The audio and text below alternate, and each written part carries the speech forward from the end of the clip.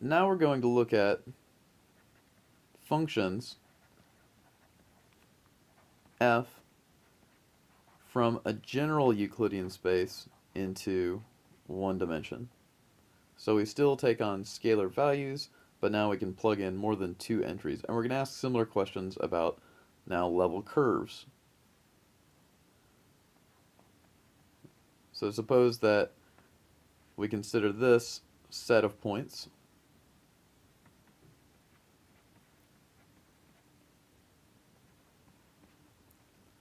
And we want to know things like, well, what is the tangent plane? What's the behavior of the gradient with respect to the tangent plane? All these things. So we're going to generalize all the stuff that we did for the 2-dimensional case. A nice simple example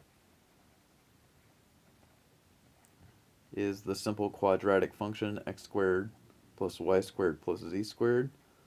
It's simple because it's really easy to compute all its derivatives, and we know that f of x, y, z equals 1 defines the unit sphere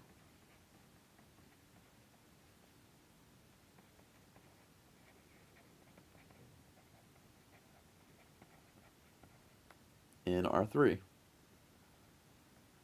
And we know what that looks like. So we know exactly basically what should be going on. But we want to show that our formalism can recover all of that. So let's consider the point. Our point of interest is going to be x naught, y naught, z naught is equal to square root 3 over 3, square root 3 over 3, square root 3 over 3. Simple, easy point that's not too simple. And we note that df dz at this point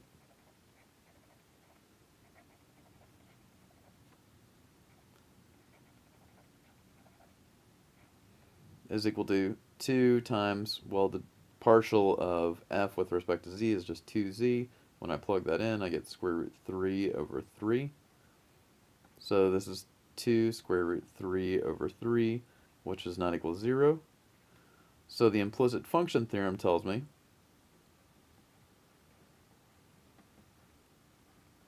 that I have a C1 function z of x comma y with f of x, y, z of x, y equal to 1 around the point square root 3, 3, square root 3 over 3, square root 3 over 3, and of course z of square root 3 over 3, square root 3 over 3 is equal to square root 3 over 3. That's my implicit function theorem. Well, now we want to figure out what's the tangent to this guy, to the sphere at that point. So we differentiate this implicit equation.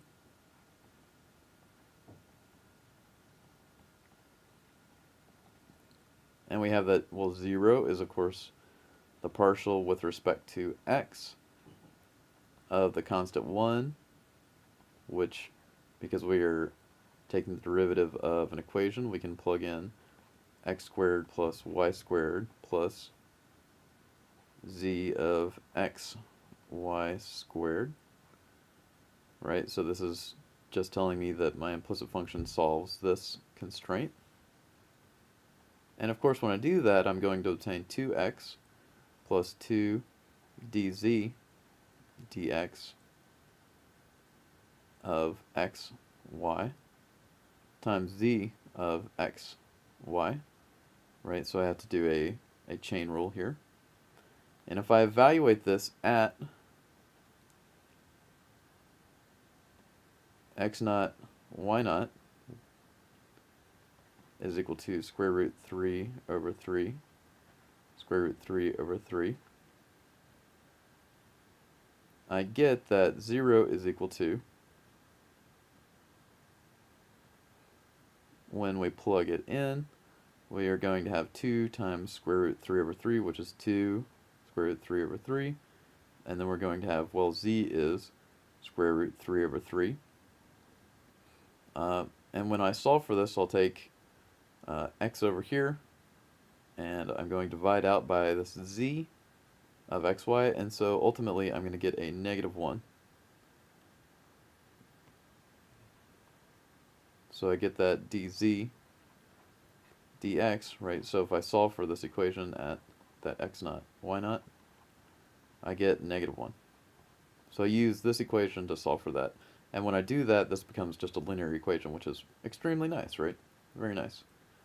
And similarly,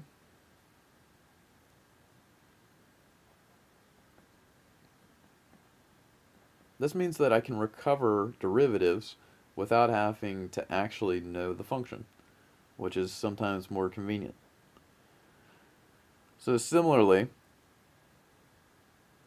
we've got that dz dy of x naught y naught is also equal to -1 because everything's symmetric in the way we chose our point. So 1 comma 0 comma negative square root 3 over 3,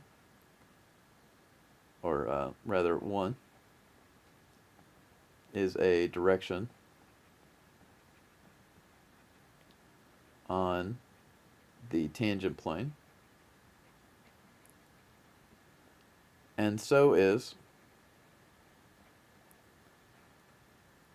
0, 1, -1. Right? So this I obtained by taking the partial with respect to x of xy, z of xy.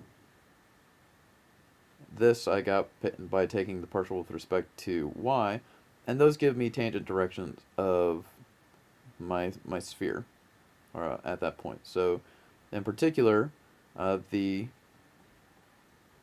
parametric equation for the tangent plane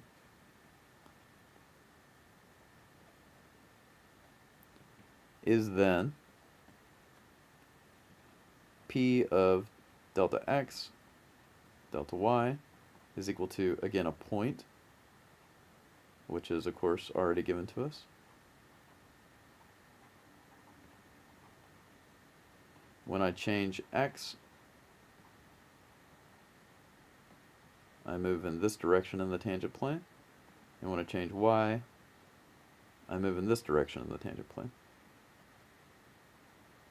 That's great. So that's our tangent plane. And what's the gradient at this point? The gradient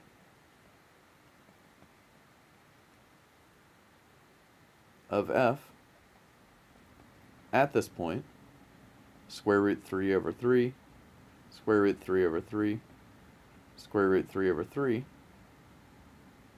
is, and it's simple to compute,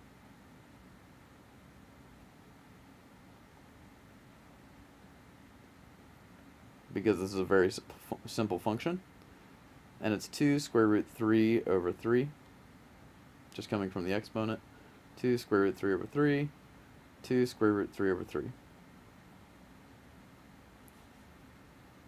Note,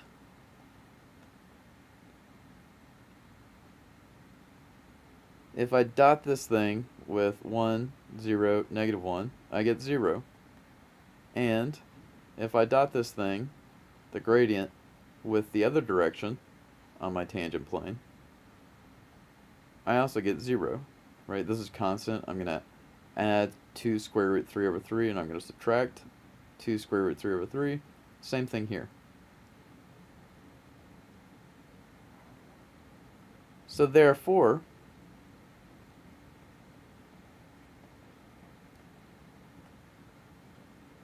del f at x naught, y naught, z naught is perpendicular to the tangent plane,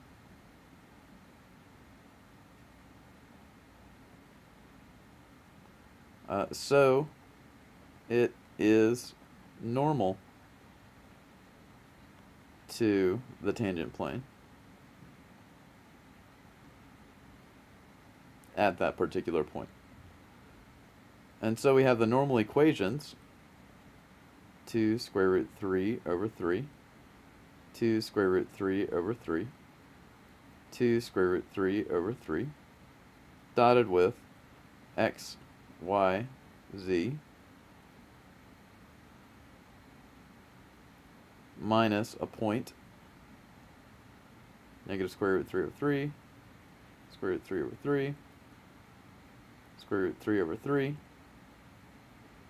is equal to 0. That's the normal equation of the tangent plane. So I've got up here I've got the parametric, and here I just have to compute the gradient to know the normal equation. So I get a parametric and I get the normal. That's great.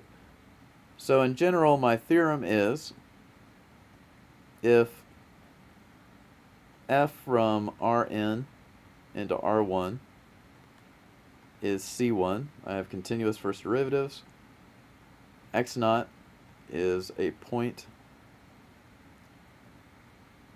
in Rn, and df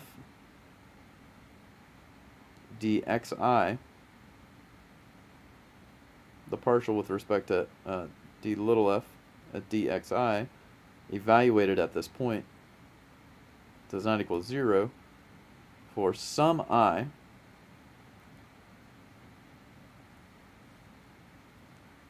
and this is our now new definition of, i.e. x naught is regular point of f. So now we expand our definition of being a regular point. And this essentially says that the gradient does not entirely vanish. Then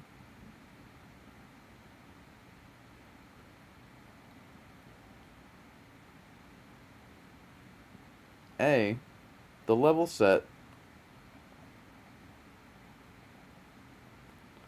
of f through x naught, and we're going to note that by script f of x naught, and that'll be equal to the set of points x1 up to xn, such that little f of x1 up to xn is equal to f of x naught. So this is the graph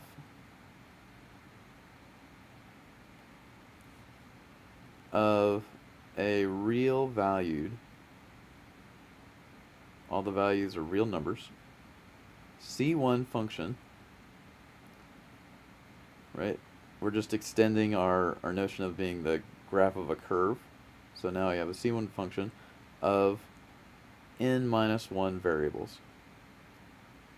Right? So in the 2 variable case, I reduced it down to 1 variable when I had a level curve through f at a point. And now I can increase it to n minus 1 variables. And also we have this fact about the gradient. The gradient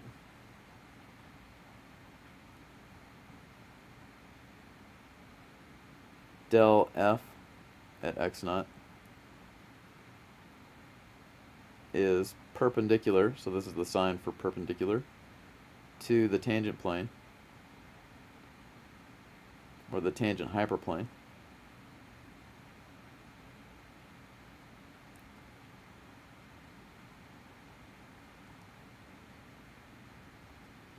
Of this set at x naught.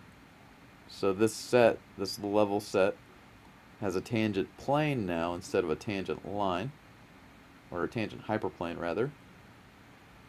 And identifying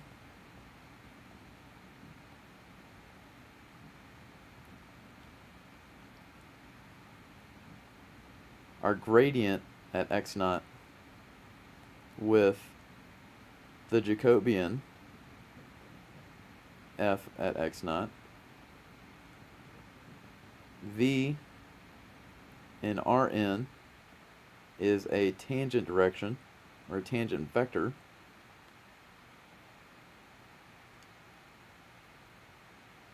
to f